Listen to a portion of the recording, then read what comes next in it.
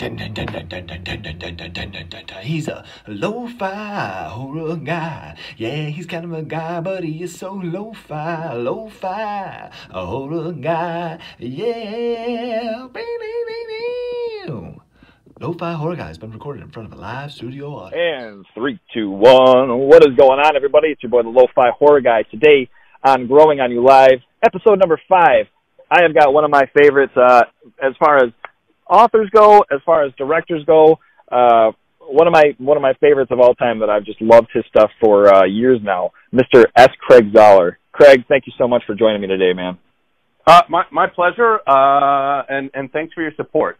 Very much appreciated, and glad you reached out. Yeah, absolutely. So basically, now normally my interviews go, I have a little bit of a setup for, just a couple of questions here, some things here, little fun things toward the end, but we are going to be plugging something today, so I'm just going to dig right into the interview here, and we're going to start, and, if you're all set, we're going to get going, man. Go for it. All right. So my introduction to your work was Bone Tomahawk. That was the first thing that I watched, and since then, I don't know how many times I have watched. And then Brawl in Cell Block 99. But after that, I learned that you were an author. So my introduction to your books was Hug Chicken Penny. And then soon after, I also found The Narrow Caves. So The Narrow Caves was presented an audio state. What can you tell me about The Narrow Caves and its delivery as far as how we received it? Let me be diplomatic here. So Narrow Caves was a script I wrote a bunch of different versions of in the late 90s or early aughts, and it was the piece that got me representation at United Talent Agency and led to me changing careers from catering chef who was writing shit and playing in death metal bands to a writer who was writing shit and playing in death metal bands. And so there have been a ton of different versions of it. And I'd spoken with Dallas Saunier, who is my manager and producer on all these movies and man behind Fangoria and Rebeller at this time, as well as Cinestate. And I spoke to him about us taking Narrow Caves around to, try and find a director. But when I looked at the piece, and I'd not looked at it for a very long time, I thought it needed a lot of work. So I did a revision that is the version that's out there, and he came up with this idea of the audio state. So to be clear, I've never listened to a book on tape. It's just not how my brain works. If there's a lot of descriptive prose, I'm going to read that more slowly because I build the world, and I write pretty stylized dialogue, so it's pretty difficult to pull off in a natural way, which is why I need to find the right performers to do it. So I think the Narrow Caves audiobook experience has some sequences that really work, others that don't work quite as well. But it was conceived of as a movie, so that's always how I see it, and at some point, he and I intend to get it going that way. Okay, all right. I mean, it was one of those things where I was reading Hug Chicken Penny, and then I was, discovering some more of your stuff. At the time, I'd had Audible, and for some of the longer books, I guess when it gets into reading in particular, my forte isn't something where I go and I pick it up, and it's plus of 1,000 pages. It's just possibly an undiagnosed ADHD or something. Right. But, it's just kind of one of those things where it's like, it gets a little overwhelming for that. So then I saw the audio state, and I'm like, oh, cool. Well, then I'm listening to it, and it's like a movie. It's got, in a sense, a score to it and the background and everything.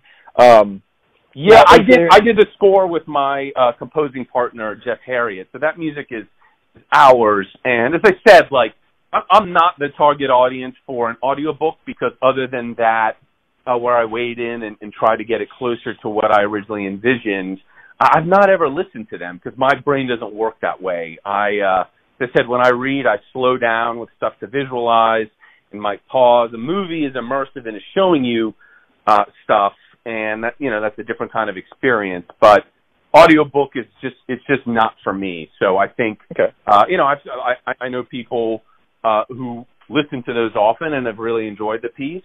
And, I've seen some positive reactions and some negative ones, but it's just not it's not my thing.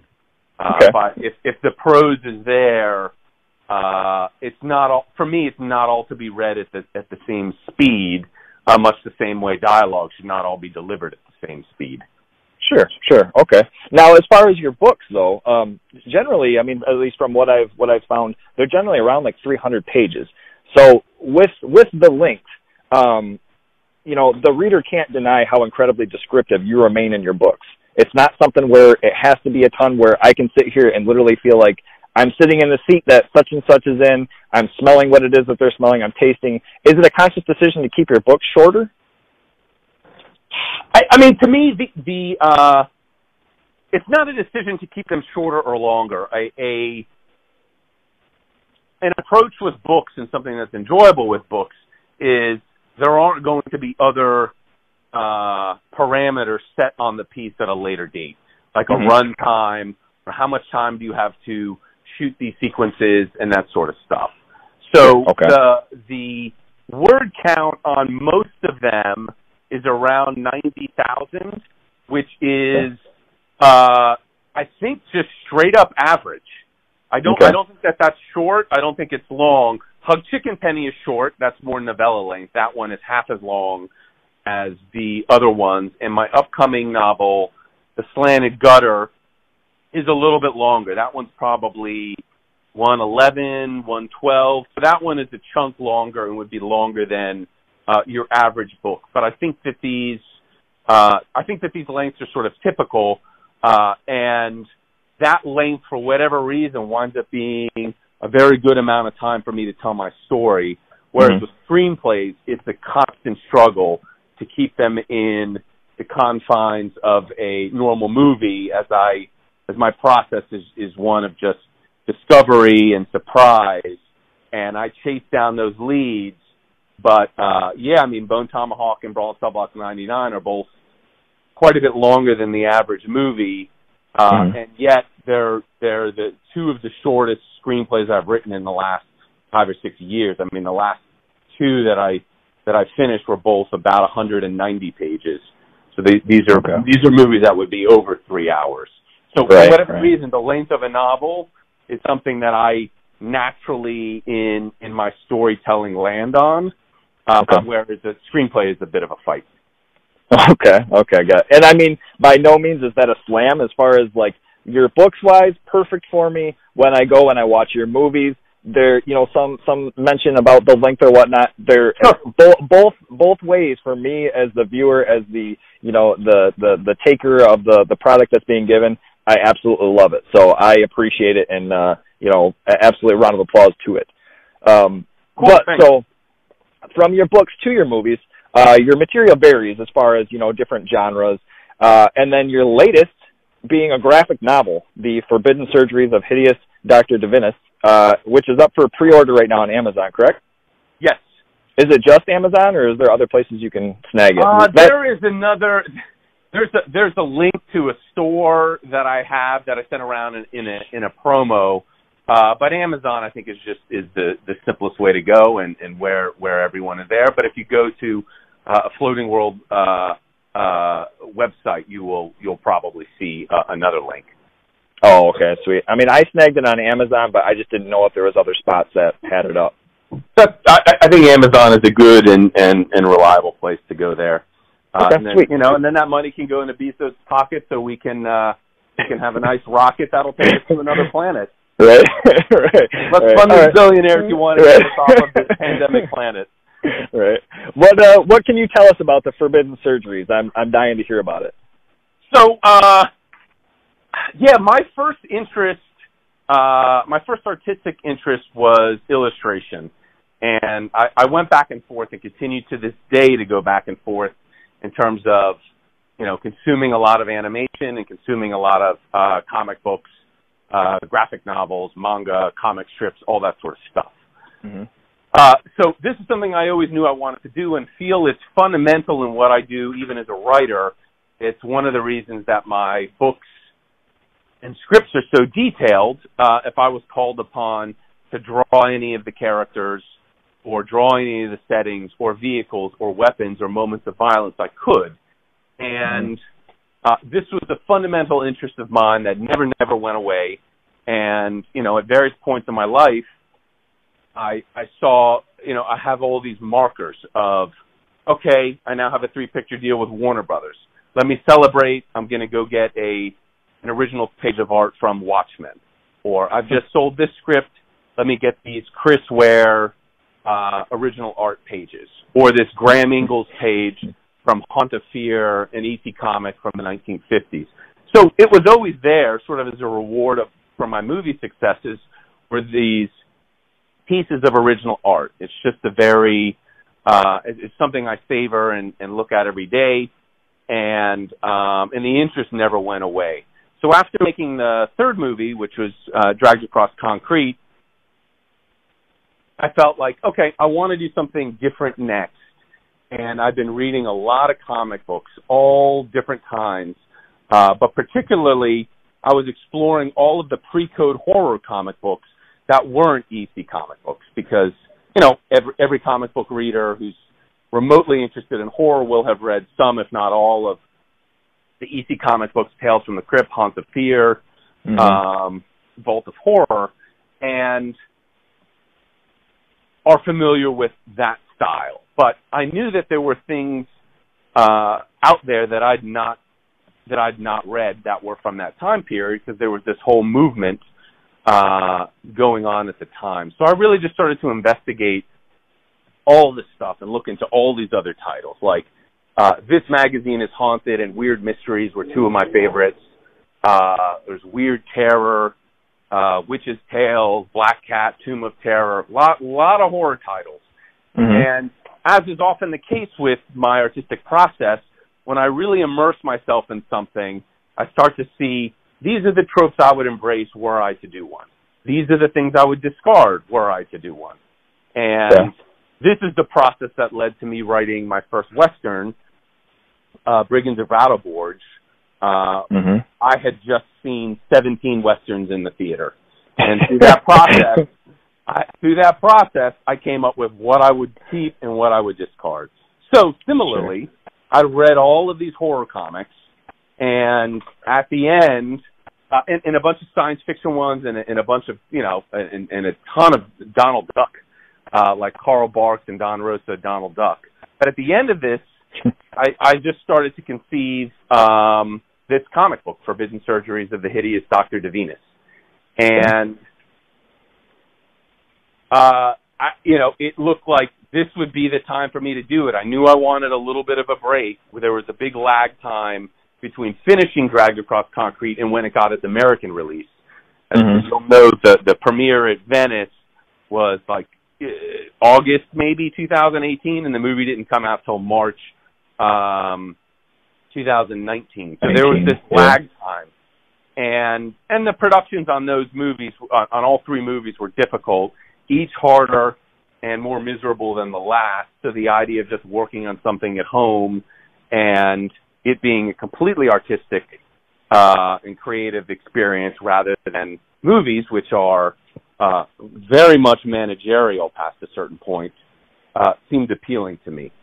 So all of this led to me deciding what kind of story I wanted to do, which was horror, writing it out as a short story, and then doing breakdowns and sitting down at the table and doing a bunch of practice pages because I'd not done any real illustration or drawing for a lot of years. Like I've done a couple of covers for my epic metal band and my black metal band, but outside of that, I hadn't drawn consistently since I was in college, which I graduated in 95, when I was taking animation courses, which was one of my focuses in film school. So it wasn't that I was rusty. It's like there was nothing that had even gathered rust. It had been so long since I'd done any drawing. And I just trained myself and said, I know it's not going to look great, but I also know how to break down the story and tell it in a compelling manner, and I'll do the best that I can, and no matter what, I will finish it. And that's how I went about it. Okay. All right. Awesome. I mean, and going along with that, I find, through listening to interviews and checking out your stuff, you like to surprise yourself in your work and challenge yourself to take concepts that you're a fan of, ultimately kind of fine-tuning them, putting your own special touch with each project you take on, or do, I should say. Right. What surprises came from the Forbidden Surgeries, just in the process of it all? Well, the writing of it wasn't very different than writing anything else. Okay. It's, whether I'm doing a screenplay or a book might determine how much prose I put in there. I mean, in a screenplay, I'm not going to write in much detail about what's going on in a person's mind, because unless you have voiceover, that's not going to come through. I'll put enough in there so that the actor knows, and okay. I've always been, complimented by the actors with whom I work with regards to the clarity of motivation for the characters. And very, very infrequently do I get a "what's my motivation" question, because it's clear on the page. So I knew in terms of me drawing this comic, like, I need to have clear beats, because they need to be things that I can render as an artist, and not count on a bunch of extremely subtle character work to bring across. So it was something I was aware of during the writing process. And then during the drawing process, I saw something that is different from filmmaking in terms of translating a written story into another medium, was my ability to be able to tell things clearly with a single picture, or put extra stuff in the background. So there was a little bit more improvisation in that way, where I could throw a character in the background and have them make a comment. And that's not going to happen that much on set, because you're hiring everybody, and you're not going to just pull a bunch of random people and stick them in the background and have them start saying dialogue. So there was some fun discovery that way. And then the writing process is usually where I'm making those discoveries. And whether it's a book or a movie or this story that turned into a comic, all the surprises were there. And that was typical to my normal process of, ooh, didn't know this character was going to get killed right here. And that sort of thing. And, oh, not exactly sure how this is going to end. Let me find out. Okay. And then you get to look at it, because for me it took about 3 weeks to write the story. Then it was 4.5 months, generally sitting 12 hours a day at the drawing board and doing 1 page a day to actually tell this story, which is about 100 pages. Right. So okay. It's a workload that exceeds that of writing a single novel, for certain, in terms of how long the days are and how many days I spent on it. And I'm very happy with it. It doesn't mean I don't have criticisms for it, because of course I do. Mm-hmm. But it was a very intense and challenging experience, and it's been cool. I mean, we've gotten some nice blurbs from some indie comic people, and I look forward to it getting out there. And I am currently working on my second graphic novel. So, oh, damn, okay. Awesome. I plan on continuing to do. For sure. Okay. What was it? I mean, you kind of touched base on it, but what was it as far as Forbidden Surgeries that made you decide you wanted it to be a comic as opposed to a book? Well, it's actually, or was it initially the thought that this is what I was going to do? Yes. Okay. All right, gotcha. I knew I wanted to do a comic, and I knew I wanted it to have a bunch of various elements, and taking some of the vibe of the pre-code horror comics, and then also the simplicity and clarity of Chester Gould, Dick Tracy, and Carl Barks, Donald Duck, to have the characters really read off of the page in a very immediate way, and then just a synthesis of all this different stuff I like Frank Miller and the Canadian cartoonist Seth, just kind of bringing in all these different things. And sort of like with my movies, there's so many varied influences from really different types of films. The end result, I think, is something unique. Okay. All right. Sweet.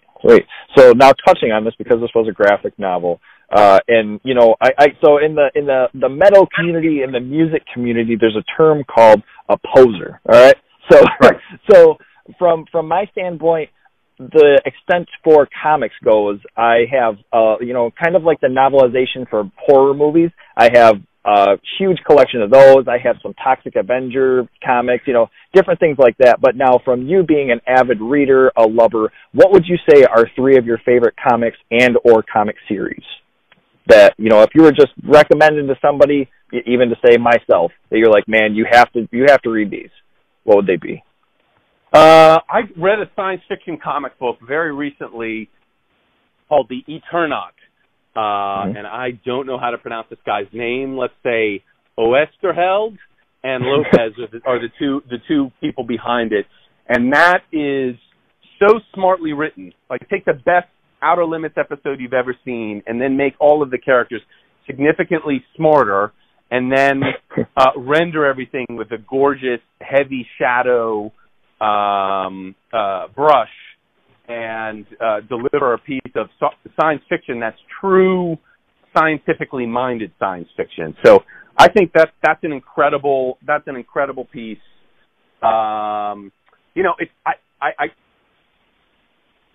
There's an Osamu Tezuka book called Ode to Kirihito, which is about 800 pages, but reads very quickly because of the style that he draws in. And there's a lot of experimental stuff, a lot of really brilliant stuff there. So I would recommend that as well. How about there's a comic called Wimbledon Green by Seth. This is the Canadian cartoonist I mentioned. Sure. And so this will give you a really kind of different sense of what comics can do, insofar as it's a story sort of shaped and set up and told a little bit like Citizen Kane, in which you're getting this fragmented account that is the biography of the protagonist, in this case, a fictional protagonist. And through all of that, you really get a funny and at times tragic and at times dramatic and at times suspenseful story that is the biography of this person's life. So those are 3 I'll recommend, partially because they're not as well known as some of the things that are out there. I mean, I am very much behind, so this will be my 4th recommendation, this short little list. The Alan Moore Swamp Thing, Alan Moore and Dave Gibbons on Watchmen, the first 4 Sin City books by Frank Miller. Those things are terrific. And I mean, most of the EC horror and science fiction comics are worth your time, as is almost everything by Jack Kirby in the 1970s. But that a little bit more for the explosive visual style and creativity than the writing. But all of that stuff is terrific. If you really want to kind of dig in a different way in comic history, the Carl Barks Donald Duck stuff, which certainly most of my life, the thought of me reading 3,000, 4,000, 5,000 pages of Donald Duck stories didn't seem appealing, but I have, and you can see why this guy is considered a master in terms of putting motion on the page and the simplicity of his drawings, but also the quality with which they're rendered. So that's more than the 3 you asked for, but it's hard, and I could recommend it for 5 hours. So right. I'll leave it there. Okay. I mean, it's kind of a common theme as far as this show too, because like typically if I have somebody that's more into horror movies, if I have somebody that's in the music community, I ask them, for what's your 3, kind of like I mentioned, your 3 favorite horror movies off the top of your head, because it's kind of a thing too, to where different people have different interests and they have certain things where it's like, oh, well, you should check this out, out. And so it's kind of fun where I by no means am Mr. Comic. I've read plenty and I love a lot, but it's also interesting to hear some of the ones that I haven't heard, and it's like, yeah, I can go check those out. Sweet. Right. So I'll give you my 5 favorite movies. Okay. 5 favorite horror movies. My 5 favorite horror movies would be Night of the Living Dead, Rosemary's Baby, Texas Chainsaw Massacre, Lost Highway, and Freaks. Those would be those 5 have been my 5 favorite horror movies for a very long time. So that's actually a list I'm ready to rattle off whenever prompted or given the opportunity. Those 5 movies are ones I return to regularly and always hold up and always yield new little moments, and just are fantastic and different and unique experiences. Sure. Now, are you a fan of Tom Savini's remake of The Night of the Living Dead? I never saw it. Holy moly! Are you a fan? It's good. It's very good. In comparison to remakes, so to speak, even among, the horror community, it's actually well regarded. It's a really good remake. Yeah, it's tough. It's tough with that one. That one is on such a pedestal for me. Right.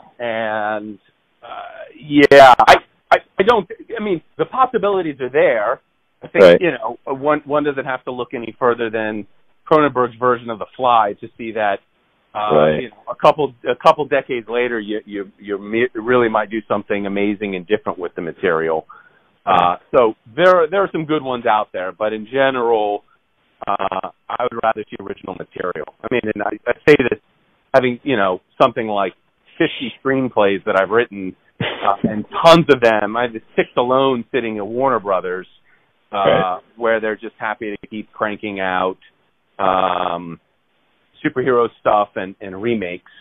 But who knows? The Night of the Living Dead. I'll put it on my list of things to keep an eye out for. Yeah, it's one of those things where if you keep in mind how monumental the original movie was, if you keep in mind as far as not in a comparison, but just sitting down to enjoy something for what it is, it's really good.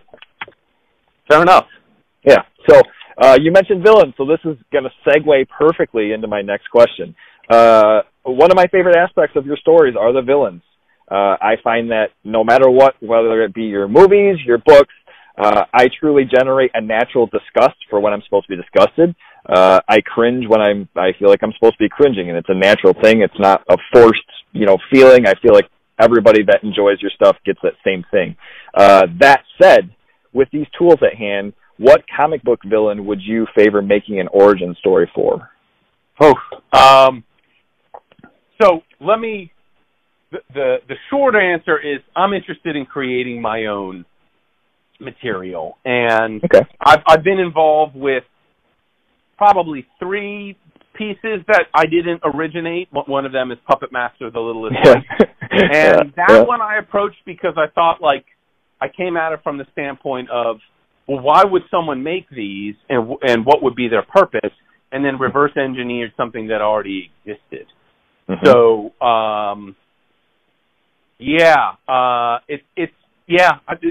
I don't really look at other people's material and think of that very often.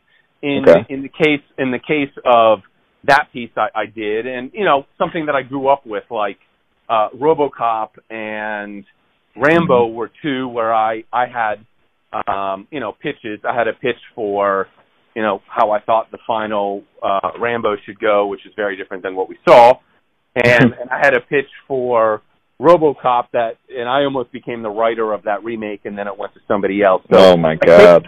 Occasionally, which I've never seen. Occasionally, there are pieces out there where I'll come up with my own take, but there isn't really a character that I look at where it's my desire to go out and come up with something. A lot of times, as was the case with Puppet Master, I saw all of these things that were sort of hinted at, and well, how can I bring this all together in a way that makes sense? They've made these things to infiltrate people, to infiltrate society in Nazi Germany, and hunt down the quote-unquote undesirables of the time. That made sense as to why someone would go and make all these malicious puppets. And so it came from that. But there's not really a comic book villain per se. But I'll look at something like RoboCop or Rambo or even the Transformers and think of a way where you could reverse engineer the concept to be maybe tighter or at least more compelling to me. Right. Okay. Now, and I think it was what I'm going to reference is I believe it was Dragged Across Concrete. I was reading something as far as that initially it was sent back that they wanted to cut the movie shorter, and you're like, no, this is not what I agreed to. This is the movie that we're putting out. This is the movie that it is. That was kind of my idea as far as with the whole comic villain, just because I feel like it would be something great to see somebody just be like, nah, screw that. Like, this is what we're going to do. This is what I want to put out and is what's going to go out. Yeah, I mean, I certainly, I'm approaching things from the standpoint of I want to do things that I find interesting and engrossing myself, and also things I maintain creative control over. Like, there are, many potentially offensive or objectionable things in my books and movies, and now my first graphic novel, and they're not for everybody. So right. Having stuff that is unique and taking some of those chances with your characters, I think that's some of what makes it stand out and stand apart from whatever else is out there. Right. Okay. All right. Got you. Yeah. Fair enough. That's, above and beyond a great answer. So I appreciate you hearing it out. Do you have time for a couple of questions, or are you all good? How about two more? Two more. Okay. Perfect. Actually, that's where we're at. So I just so happened to look down at the time, and this is flying by, going awesome. So I just wanted to make sure it's cool with you. All right. May it be Bone Tomahawk with the body split scene. Let's go Race to the Broken Land with the inverted villains toward the end, or the finger bit in the first act of Congregation of Jackals. There is certainly a pushing of violence that just goes to the next level. What are some things that you would say, not necessarily reference, but kind of influenced your work to push things to that level? Yeah, it depends on the kind of violence I'm trying to accomplish. So let me say that the violence in Bone Tomahawk and the violence in Brawl and Cell Block 99, for the most part, is very different violence. Yeah, true. I think that the violence in Bone Tomahawk, particularly the Deputy Nick sequence and some of the stuff towards the end that I'd rather not spoil in case any of your listeners have not seen it, that violence is supposed to traumatize the characters and the viewer, and it's made to be that sort of experience. And and from reactions I've read and seen and heard, and angry and complimentary emails I've seen, it seems like it accomplished what I set out to do for many viewers. Brawl and Cell Block 99, a lot of that violence is supposed to be cathartic. Now, at the same time, I'm taking it a little further than one might usually take it, so then there's a wince along with that. But a lot of that is a release, and most of that violence is being done by somebody who the audience is going along with and has endured, a number of setbacks and tragedies with. So that's a different kind of experience.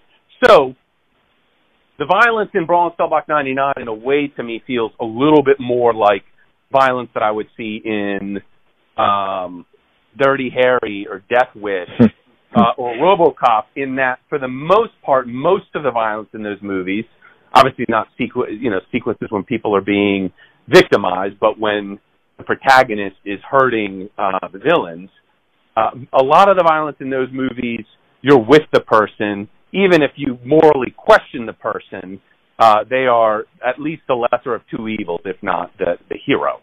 The violence in Bone Tomahawk, that's different, and I wanted that to put people in the headspace that I was in when I saw Irreversible, or have you ever heard of a Hong Kong movie called Men Behind the Sun? Oh, yeah. So that's the only movie I've ever had to shut off. I watched it in high school. I got a VHS tape in some, bootleg VHS market, and I had to shut it off because I was getting sick. Yeah. I was physically nauseated, and I had to shut it off, and then I watched it in pieces to kind of get to the end.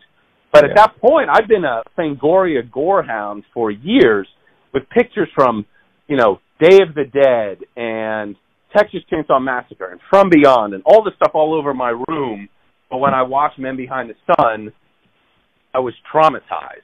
And it's done so dryly and it's done so well. and so coldly that was a big influence on how I wanted to approach the violence, in particular the most infamous sequences with Deputy Nick and towards the end in Bone Tomahawk, which is this like dry, clinical approach of this is what's going on. Don't overdo the sound effects. Don't punch in for a lot of close-ups. Try and use less coverage if possible. Don't sell it with music. And I don't remember, it has been more than 20 years since I've seen Men Behind the Sun, but I don't remember being sold a lot of stuff with music in that. Like, I think a lot of it just existed as it was. I could be wrong on that. Again, it's been more than 2 decades. But that was the approach with Bone Tomahawk. I wanted that to be traumatic.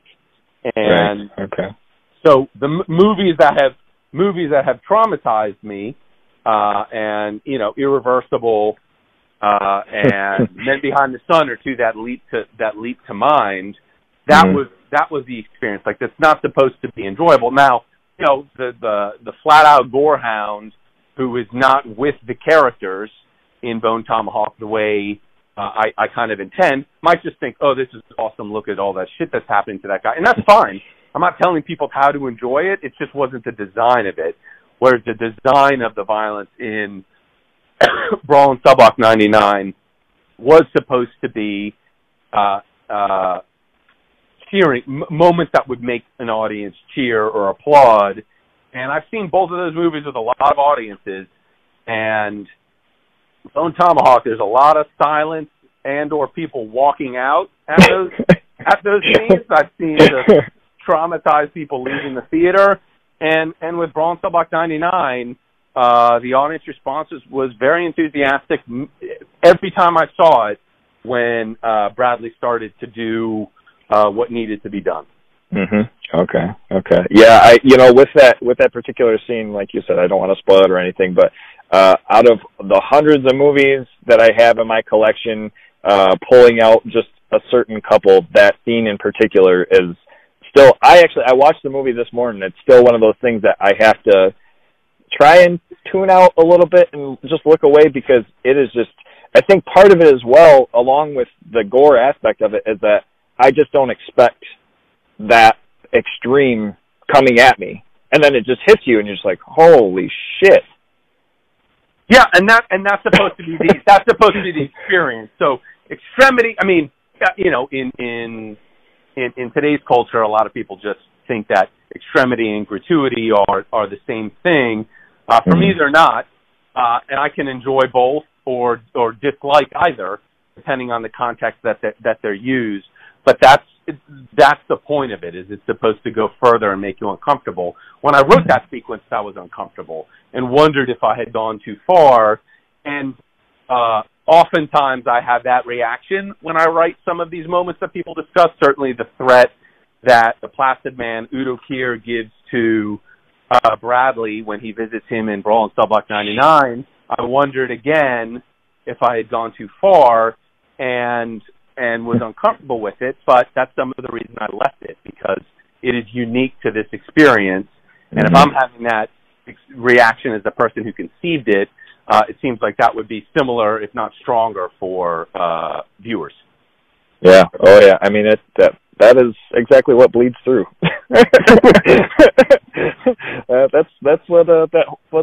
That's one of those things that just it holds on to you far after what you're watching. And even talking about Brawl and Cell Block 99, there's certain scenes that it'd been a while since I watched it, and once I knew that you and I were going to be talking, I watched it again, and I was just I get upstairs and I tell my wife, I'm like, holy shit, I forgot about this part. There's such and such and da da da da. I'm like, oh my god, we're going to have to watch this. And so yeah, it's awesome. Those are certainly the things that I feel like with your movies, it's the product that you're getting is what was intended. Kind of like, reading about Bone Tomahawk, that was pretty close to the final stage of what the script was what you actually saw. So I think that's what fans of your stuff really appreciate, is the fact of we don't feel like it's some, going through courses and courses of editing and cut down. It's the shit that you want to be seen. And I mean, that's one of the things that I personally appreciate so much about your stuff.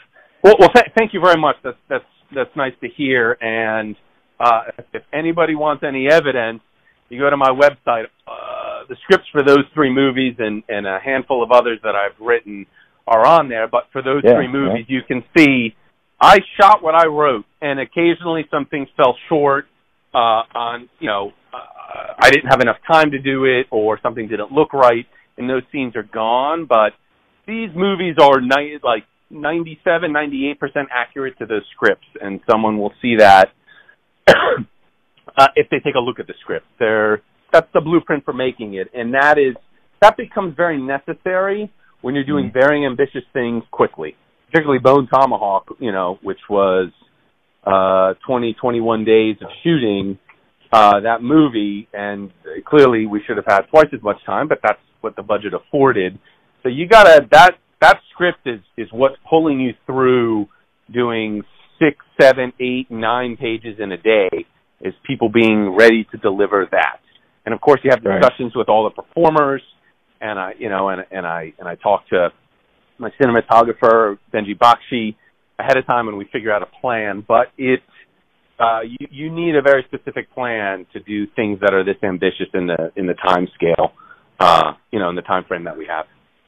Okay. All right. Awesome. All right. So the last but not least, what I have to hit on really quick, and hopefully this doesn't take too much time as far as answering. But aside from being a director, author, cinematographer, and a chef, you're also, as you've mentioned earlier in the show, and something we have in common, actually, you're a drummer. You're in a black metal project called Carnal Valley, and then Valley, yes.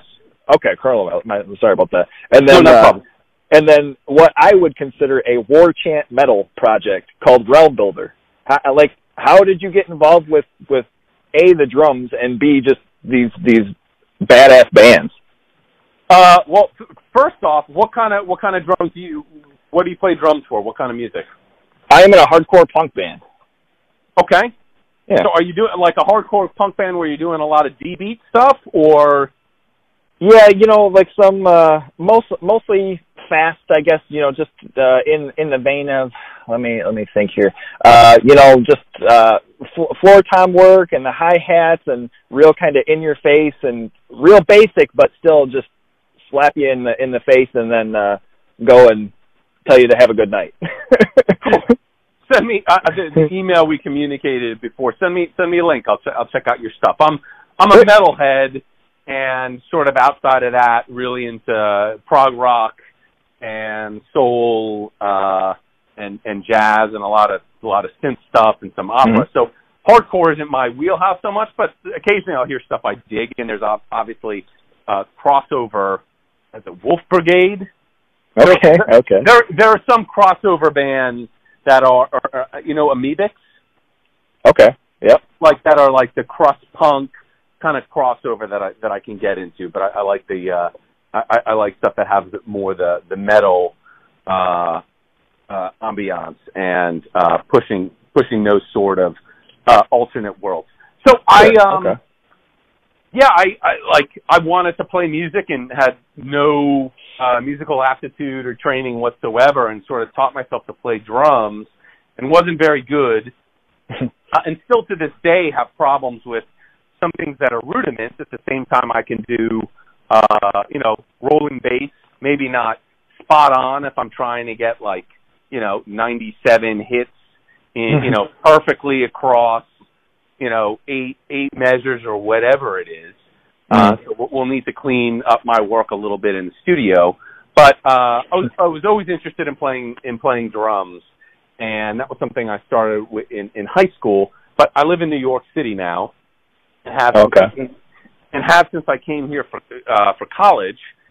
And this isn't a great place to be a drummer. You're certainly not going to have a kid in your apartment unless you want people to bomb you.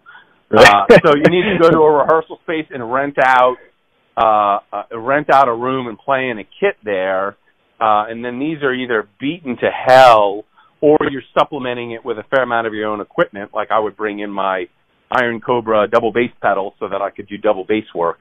And, I very fortunate that the guy I write the music with for Realm Builder and did all of the songs and score for all 3 movies is a friend of mine named Jeff Harry. Jeff, right? Yeah, okay. Yeah, and we've been friends since I was 13, and I'm now, 36, 47 maybe. We've been friends for over 30 years, and he's a music professor. So when I get off beat, he lets me know. Maybe not in the most polite manner always, but he knows his sense of tempo is probably near perfect, and certainly his pitch is perfect, if not super close. I mean, he'll work with professional platinum-selling artists or opera singers and correct them all the time, whether they want him to or not. So he's a good friend. We musically collaborate really well together for all these different kinds of music, synthesizer stuff, heavy metal, which we do with the Realm Builder project, all the soul songs that are in Brawl Cell Block 99 and Dragged Across Concrete. We work on all this stuff together, and he really kind of shapes it. Like, I'll come up with a lot of core ideas, like the beginning bass line, and then maybe the tempo, and then I'll sing some stuff, and then he'll sing in key, and then he'll change the phrase, and then I'll add something, and then he'll add a harmony, and then I'll bring in a different instrument.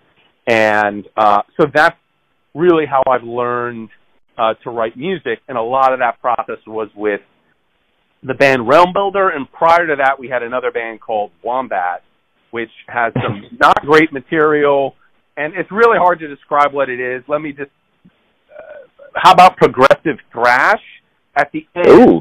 And early on, before progressive thrash, sort of some clunky, not particularly well delivered hybrid of like death and black metal riffing styles with something with almost a new wave of British heavy metal style singing. That didn't really work.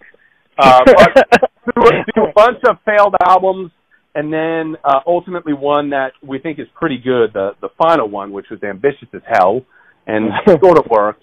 We conceived the idea of Realm Builder, and and just started doing that. And it was something where its pitch is much better than mine, but we decided I should be the singer, partly just because of the different qualities of our voices and personality that I would bring.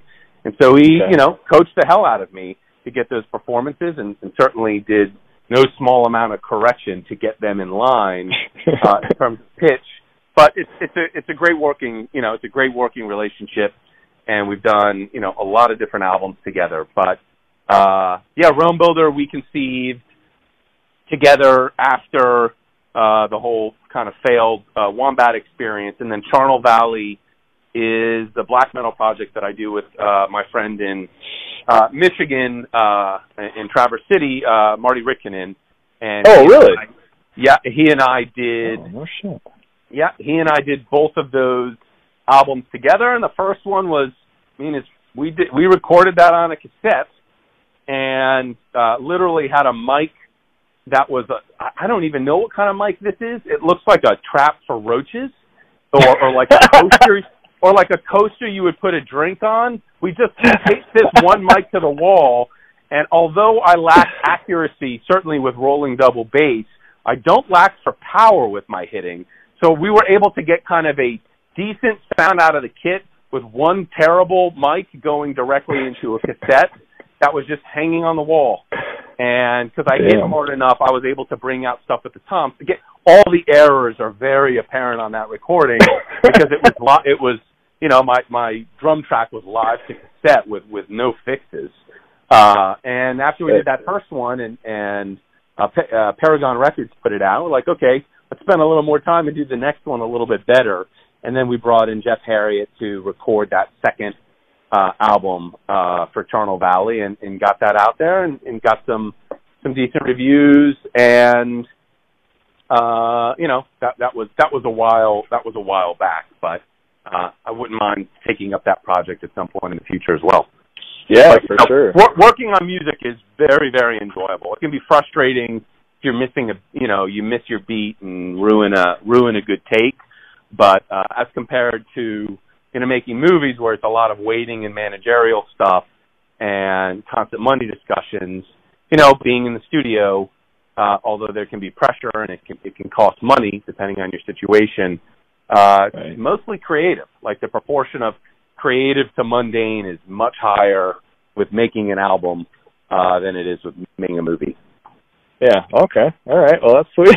that's sweet. It was just one of those things I came upon that you were in a band, I don't know, some time ago, and then started looking into it. And I'm like, holy shit, he plays drums too. Like that's so wild. That's awesome. But yeah, one of the questions I was going to ask you earlier was just mentioning, because in one of your books, one of your movies, you do mention Michigan native. So is it because of not Jeff, but your other buddy? Is that where that inspiration comes from? I mean, I've spent time there, so okay. Yeah, Traverse City's a nice place. Yeah, for sure. Okay. Yeah, it's enjoyable visiting him out there. So okay. Yeah, I've fond feelings of the Midwest in general. My girlfriend is from Minnesota, and okay. I have a bunch of friends from around there. So sweet. Yeah. All right. Well, man, I have taken up more than the time that you allotted. I have had such a great time. This is really, like, not being corny, a dream come true. I truly appreciate you coming on and doing this, man.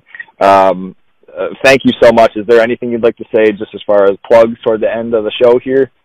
No, I mean, we've gone over stuff. I would say, I'll just reiterate in terms of the comic Forbidden Surgeries of the Hideous Dr. Divinus. You can pre-order it on Amazon. It would be great to support that, and not really because I need the cash, because I don't. My screenwriting career is good, but the publisher, Floating World Comics, that's a comic book store, and this is not a good time for comic book stores. Right. And supporting places like that, even if it's not my comic in this comic book store, that's a worthwhile thing to do. Like, the things that we've taken for granted would always be there. Maybe not all of those things will be there. So if you're not that interested in my first graphic novel, but you are a comic reader, now's a good time to support your store so that they can kind of make it through this. So I'd point that out, and then and I have another novel coming out, The Slanted Gutter. That's also up for pre-order on Amazon, and that one is the piece that several people have said I went too far, who were on board with it. I'm interested to see the reactions that one gets when that goes out there. But I appreciate your support and the support of people like you. The enthusiasm is nice, and certainly during this strange time in history, it's nice to see that my work is still resonating with people, and have the opportunity to come on a program like this and talk about it and receive accolades. So why not? So thank you very much. All right. Cool. I'm going to let you go. Stay safe.